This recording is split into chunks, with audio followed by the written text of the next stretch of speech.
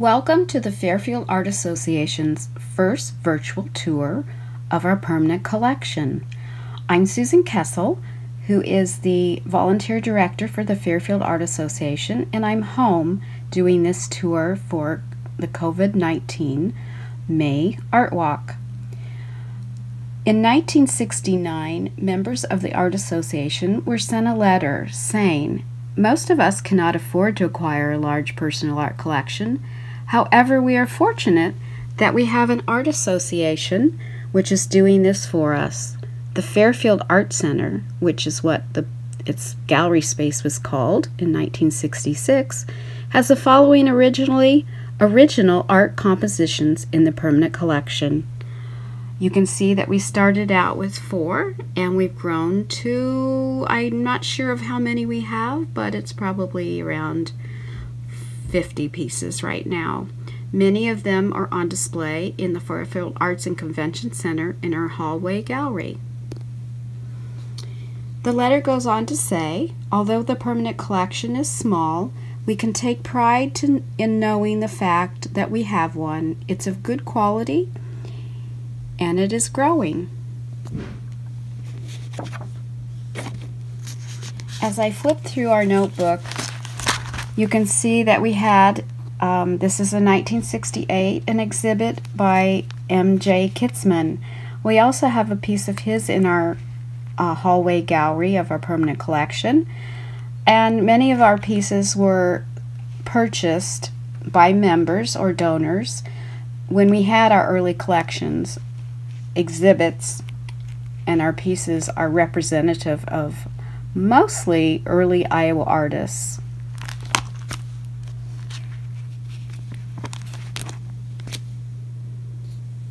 This is a piece by M.J. Kitzman, who's one of the fastest becoming one of Iowa's outstanding painters, and he was at the Art Association to discuss his work in 1967.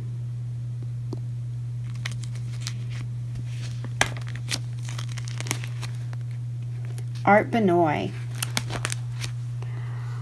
Art Benoit was an artist that I was a mentor for me. This watercolor that we see here is a beautiful piece, almost a black and white piece, very little color. And I used to sit at the library and look at these pieces when they were hanging on the wall then, and I used to wish that I could paint like that. And it's a lot of ink and black and white.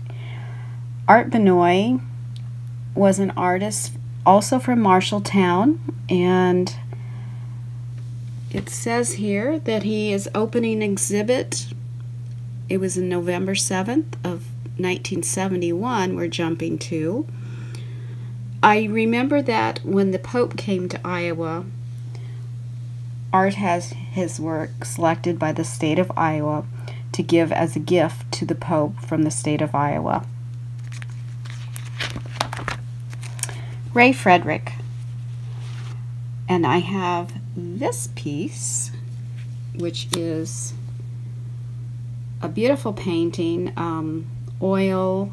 It's probably done with a palette knife, and this was jumping back to 1967 that this was purchased for the permanent collection. 2 of the Fairfield Art Association's most prized pieces in our permanent collection are by the artist Maurico Lasansky. We're looking at a self-portrait by Lasansky, and this again is printmaking. And now we're looking at Boy with the Burro. Both pieces are fairly large and featured in our hallway gallery at the Fairfield Arts and Convention Center. And I'm going to tell you a little bit about this artist. This show that we had of Lasansky's was one of the most outstanding art exhibits in the state of Iowa that will display in the Fairfield Art Association in February of 1969. 36 prints by Lasansky, a distinguished professor of art at the University of Iowa, comprises the show. Professor Lasansky is of international fame and one of the few outstanding printmakers in the world today.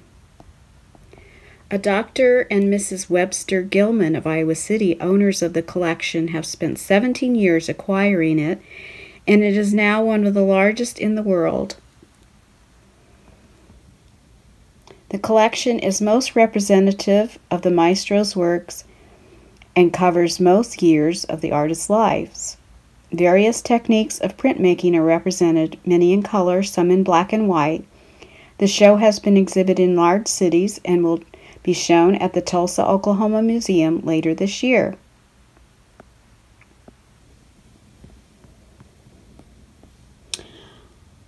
Lasansky has won more than 100 competitive prizes in this country and abroad, and has had many individual shows, including 3 touring exhibits sponsored by the United States Information Agency in this country and Latin America. He was born in 1914 in Buenos Aires, Argentina.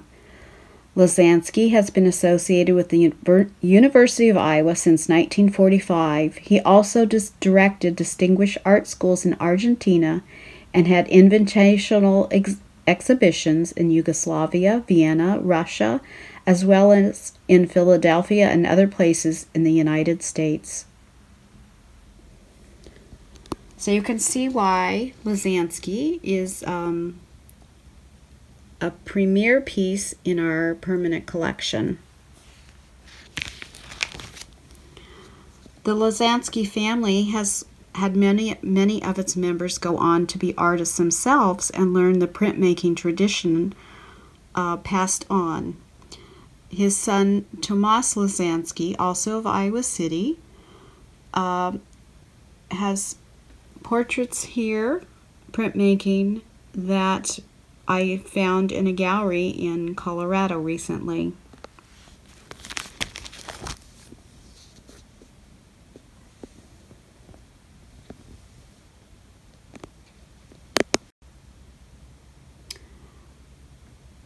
Artworks by Anne Hovey was another exhibit at the Fairfield Art Association, and happens to be one of my favorite artists because I learned to paint from her when I was very young.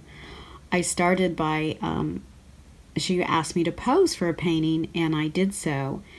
And I think it's funny that this is called a one-man show, Works by Anne Hovey. Anne told me as I was watching her paint that she learned early on that you should learn to paint like a man. I thought that was funny, but I understood exactly what she meant. This is a painting that I used to sit in the library and look at also, and just marvel at her technique, her ability to paint what she called the holes in the areas, the shapes that were in the holes. This one we have in our permanent collection by Anne Hovey, who lived in Fairfield after she moved here about when I was in high school. And then this piece is called Reservoir, and it was painted by Anne while she lived in Fairfield on Glenview Circle, and is a view looking out her basement window where she had her studio to the yet undeveloped fields. This painting, Northwestern Belle, was featured on Northwestern Belle's 1974 calendar, which was a selected collaborative effort from 5-state area and represented the month of November.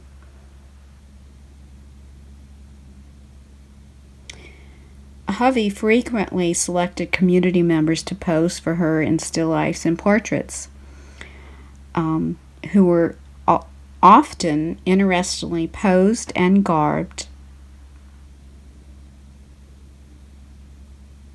I have to say that I also learned from Anne that one of my favorite things to paint is a portrait with a still life with a landscape in the background, like looking out a window.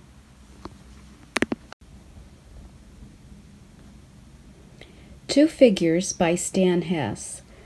This is another of my favorite pieces in our permanent collection. This painting was featured in one of the early exhibits at the Fairfield Art Association, and it was from the Des Moines Art Center's rental gallery. These exhibits provided primarily Iowa artists extensively trained and widely exhibited professional. This particular piece was purchased in 1970 for our collection. Stan Hess was born in Weatherford, Oklahoma in 1923. As a child, he was educated at the St. Patrick's Indian Mission in Oklahoma, the only white male child among Indian students. Hess remembered enriched learning, and he attended the university in Oklahoma and was a contemporary of Oscar Brousseau Jacobson, Jr. This concludes the Fairfield Art Association mini virtual tour of our permanent collection, which can be seen in the hallway gallery at the Fairfield Arts and Convention Center once we reopen. In looking through my notebook, I can see that we probably have over 100 pieces in our permanent collection, although they aren't all on display, and we have displays in our executive conference room and upstairs by the offices and several places in the Art Association as we pull out from time to time. We invite you to come check out the permanent collection in our hallway gallery in the near future. Thank you for joining us today.